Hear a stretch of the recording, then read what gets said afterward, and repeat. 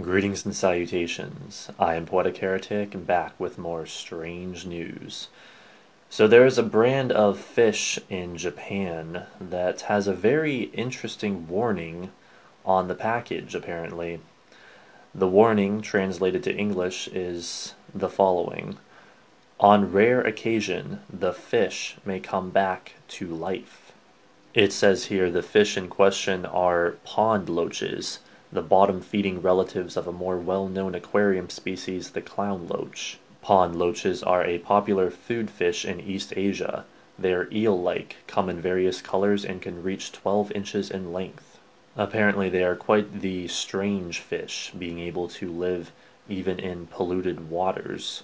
But probably the strangest thing about them by far is this alleged ability to come back to life after being frozen. And we're not talking just frozen naturally in the wild, like in a pond or something like that. We're talking about being packaged, put up for display in a store, bought by someone, taken home, put in the freezer, left there for who knows how long, then finally, when thawed out, coming back to life.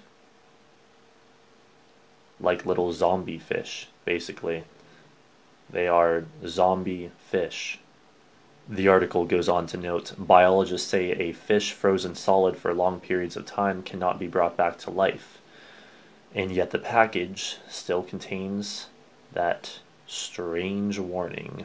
On rare occasion, the fish may come back to life. This has been another report from Poetic Heretic. Don't forget to rate, comment, favorite, and subscribe, and thanks for watching.